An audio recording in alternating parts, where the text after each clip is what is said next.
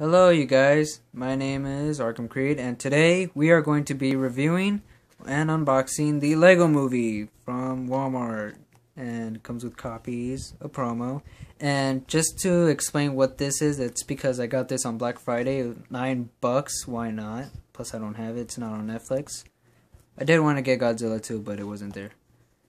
So yeah, we're going to be opening this up and just kidding, I got something else better.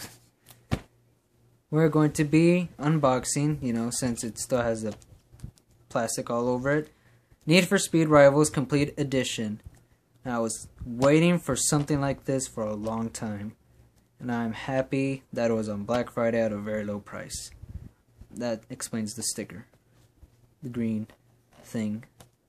And look, a ghost. Boo. There we go.